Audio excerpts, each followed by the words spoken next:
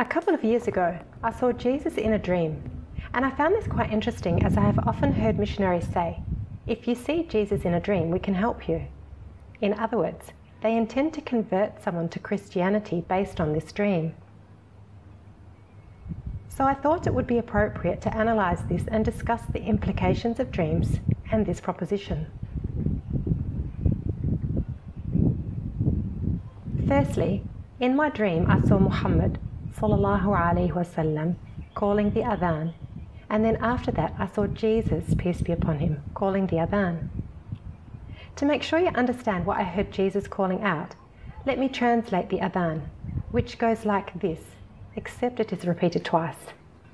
Allahu Akbar, God, Allah is the greatest. Ashhadu an la ilaha illallah. I testify that there is no God worthy of worship except God, Allah. Ashhadu anna Muhammadar Rasulullah. I testify that Muhammad is the messenger of God.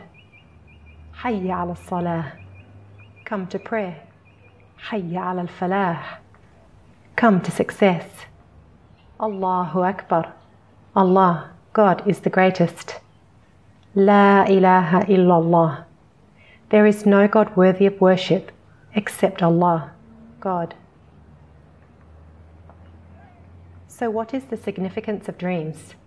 Are they a form of revelation and to be followed as these Christian missionaries suggest?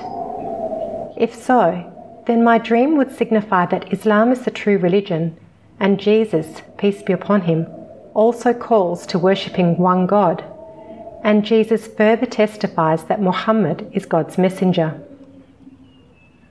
This is my dream, and there are many others who have seen dreams and converted to Islam. However, there are also many who have seen dreams and converted to Christianity. For this reason, it is impossible to say that dreams are always true and always a form of revelation. So let us think about the different types of dreams. Firstly, there are dreams of the prophets which are revelation, and this was seen in the case of Abraham, who was commanded to sacrifice his son, who was later then ransomed for a sheep. Secondly, there are nightmares which everyone agrees are not true. These dreams are inspired by the devils. Thirdly, we have dreams which are a result of our thoughts. Fourth, and lastly, we have dreams which are good true dreams with glad tidings. The example of these dreams are the dreams that Joseph, peace be upon him, interpreted for the prisoners and the king.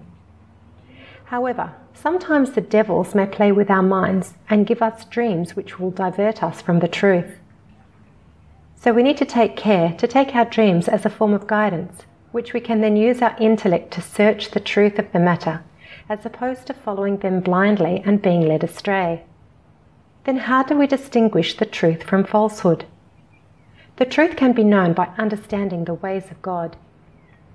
Throughout history, God has sent many messengers and prophets to teach mankind to worship him alone and to obey his messengers. To make sure the people knew they were sent by God, they were given signs or miracles, like an authorization stamp from God. God has sent many messengers, including Noah, Moses, Jacob, Joseph, Abraham, and including Jesus and Muhammad, peace be upon them all. And all of these messengers were given signs from God, miracles to prove the authenticity of their prophethood. Muhammad sallallahu alaihi wasallam, being the last messenger, was given a miracle which would stand the test of time, the Quran, the preserved word of God. An illiterate man produced a literary masterpiece which has never been matched until today. Confirming these facts on an intellectual basis will guide the searcher of truth to God, and when faith is mixed with knowledge, it delights the heart. And those who believe and do good deeds, for them are gardens of delight, beneath which rivers flow. May God guide us all to the truth, and to be sincere in all our affairs. Ameen.